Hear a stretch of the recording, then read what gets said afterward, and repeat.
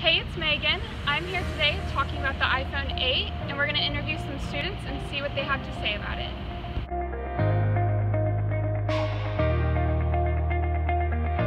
After talking with students, we found that many are not interested in getting the iPhone 8. I think it's a little pricey, so I don't think I can afford it as a broke college student. Right now, no, because it's just too expensive to start off with, and then you can buy a 7 cheaper at this point once it comes out. I do not, because I have the iPhone 7, and to me the iPhone 8 feels like such a little incremental upgrade from the 7. No, I'm not interested in getting the iPhone 8 because if my phone works perfectly fine, I don't feel the need to upgrade. Although there are many similarities between the iPhone 7 and the iPhone 8, there are also many new features. Due to the glass back, you no longer need a wire to charge your phone. There are air power mats that are available for wireless charging.